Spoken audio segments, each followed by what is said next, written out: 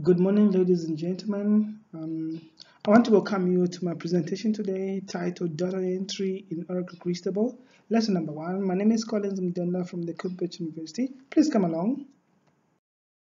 As follows, to guide the learner on how to enter data in Cristobal, and 2, to learn how to distinguish between assumptions and forecasts.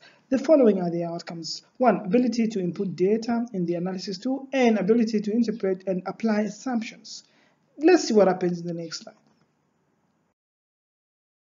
Well, you have two items, the independent variables and the dependent variables. And so where we are, we want to enter the independent variables. They are called assumptions. And so this is the gallery of them. There's normal distribution, there's gamma, there's Poisson, there's custom step, there's uniform. They follow a number of distributions, Pareto.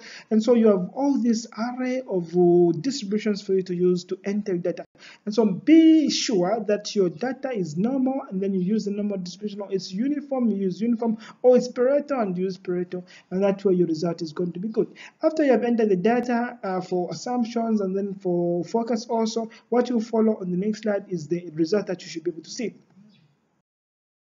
This is how the outcome looks. Once you have done your work, it's going to come out like this, and it's going to be good.